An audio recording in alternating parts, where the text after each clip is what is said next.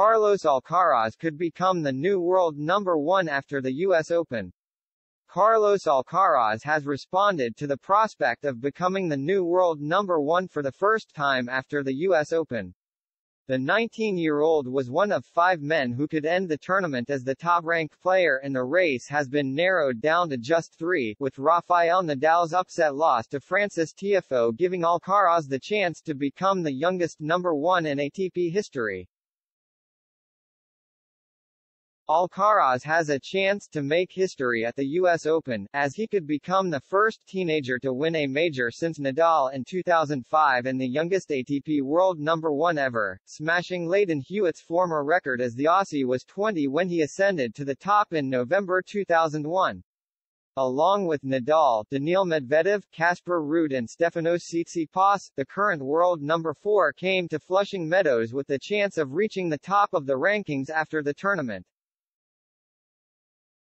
With the 2 Spaniards and Ruud now the last remaining players who have a shot at world number 1. And Alcaraz's chances are better than ever following Nadal's 4th-round exit, as he is now the highest seed left in the draw and will no longer face a potential semi-final clash with his compatriot. The 5-time title winner has now addressed the prospect of becoming the new top man in tennis and admitted that he is trying not to think about it.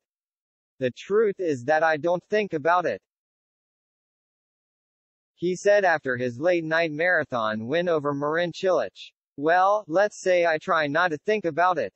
Alcaraz will become world number 1 by reaching his maiden Grand Slam final, but will need to win the title if he comes up against Ruud in the championship match. And with the ranking now just 2 to 3 wins away, the 19-year-old said it was still a long way away, as he will first take on Jannik Sinner in the quarterfinal. "I am still a long way off. I have to win 2 or 3 matches, and with an opponent as difficult as Sinner in front of me, I only think about that," he continued. Alcaraz and Sinner have already started building something of a strong rivalry on the court while enjoying a good relationship off it.